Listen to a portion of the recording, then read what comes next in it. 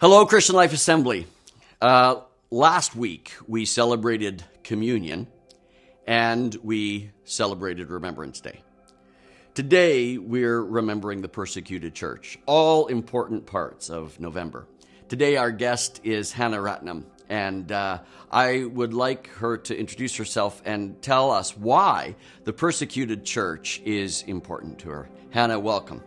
Thank you, Pastor. Share with us a little bit about why the persecuted church is important to you. I'm born and brought up in Pakistan, and since I have been moved to Canada, persecuted church is a burden on my shoulder. God has been showing me a lot of things about persecuted church in Pakistan, and my dream has a lot to do with that. My persecuted childhood, my schooling, college, everything has connection with that. So it's really important, and I want this to tell the whole world what's going on there. You mentioned a dream, and this is one of the reasons we're interviewing you today. God gave you a dream, and so tell us a little bit about that dream. On 19th September 2013, I had a dream.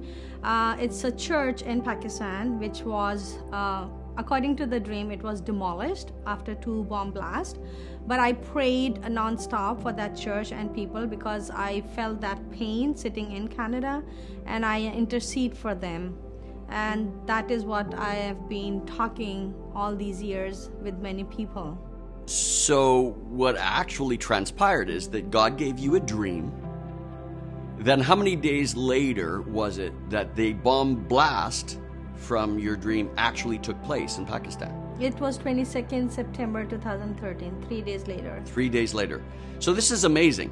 So God gave Hannah a dream, and then she prayed for 3 days.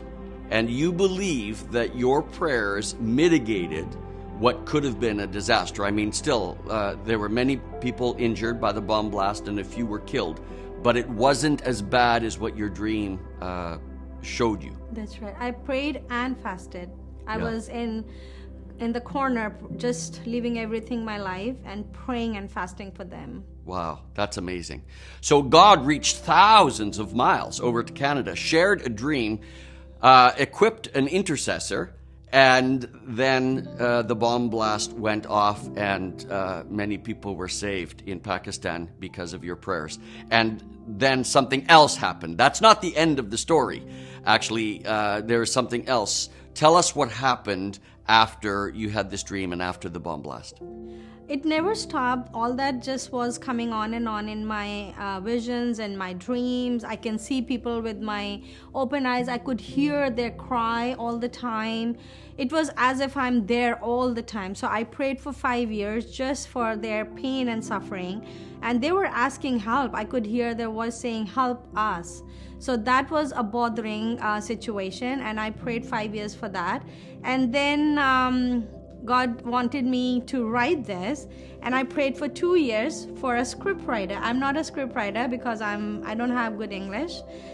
So God sent me an angel. Her name is Shelley, and she wrote a beautiful script for me. We're standing beside an award, so I'm hoping we can see this. Hannah allowed this script to be entered into a Christian film. It's called CIFF, Christian International Faith and Family Festival in Toronto. Yeah, and what happened?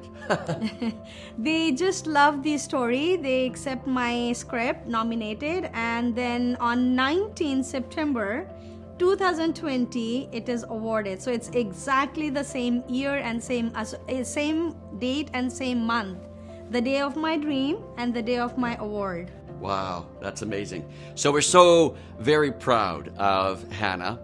And today, as we remember the persecuted church, we're here to ask you, Christian Life Assembly, to pause, to remember brothers and sisters around the world experiencing such intense pressure.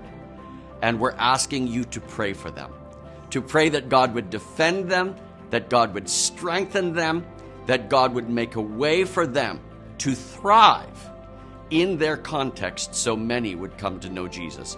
We are standing with you, Hannah, and If you want to know more about Hannah's story, we can go to hannahratnam.com. Is that right? That's right.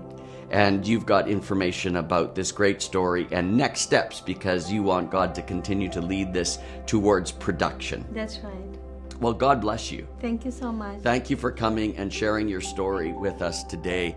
And CLA, may this story touch many hearts as we mobilize the church to remember the persecuted church. God bless you. Thank you so much. Thank you. Hannah's story reminds us of the power of love and prayer. Many in the persecuted church are part of context where the dominant culture does not embrace Christianity. There's constant pressure to assimilate. They face discrimination of employment, unjust detention and arrest, abuse of all forms. Parents and children face trauma, often are limited to access of medical, food, and shelter. They lack Bibles, discipleship, mentoring. I'm going to ask those in the